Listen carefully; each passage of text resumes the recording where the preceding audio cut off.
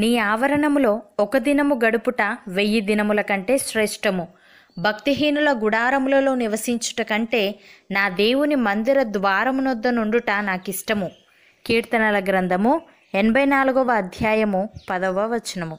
ప్రియులారా, దేవుని సన్నిధి పట్ల ఎలాంటి వైఖరి మనము కలిగి ఉండాలో, దేవుని సన్నిధి పట్ల ఎంత ఆకాంక్ష మనము కలిగి ఉండాలో ఇక్కడ మనకు అర్థమవుతుంది. ఆయన ఆవరణంలో ఒక దినము గడుపుట 1000 దినముల కంటే శ్రేష్టము అని భక్తుడంటున్నాడు.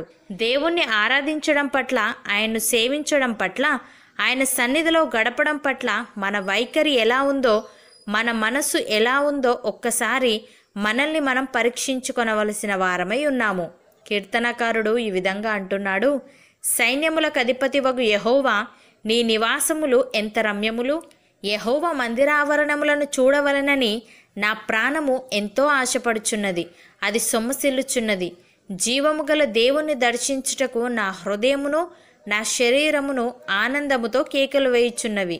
సైన్యములకు అధిపతివగు యెహోవా, నా రాజా, నా దేవా, నీ బలిపీఠమునొద్దనే పిచ్చుకలకు నివాసము దొరికెను, పిల్లలు పెట్టుటకు వానకోవెలకు గూటి స్థలము దొరికెను. నీ మందిరమునందు నివసించువారు ధన్యులు, వారు నిత్యము నిన్ను స్తుతించుదురు అని.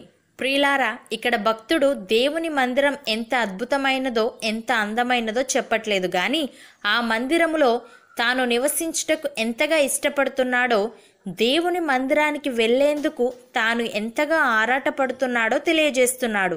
దేవుని మందిరావరణములో నివసించే పిచ్చుకలను, వానకోవెలను చూసిన అతనికి అసూయ కలుగుతుంది. అంతగా భక్తుడు దేవుని సన్నిధిని ప్రేమిస్తున్నాడు. దేవుడు ఆశపడిన ప్రాణంను తృప్తిపరిచేవాడు.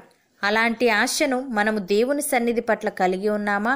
అంతగా దేవుని సన్నిధిని మనము ప్రేమిస్తున్నామా? ఒక్కసారి మనల్ని మనం పరీక్షించుకొనవలసిన వారమై ఉన్నాము. తన రెక్కల చాటున మనలను భద్రపరుస్తూ, అనుక్షణం మనలను కాపాడుతూ, క్షేమాన్ని మనకు అనుగ్రహించిన దేవుడు నిర్భయముగా ఆయన సన్నిధిలో కూడుకొని ఆయన్ను ఆరాధించే గొప్ప భాగ్యం మనకందరికీ దయచేయునుగాక. ఆమెన్.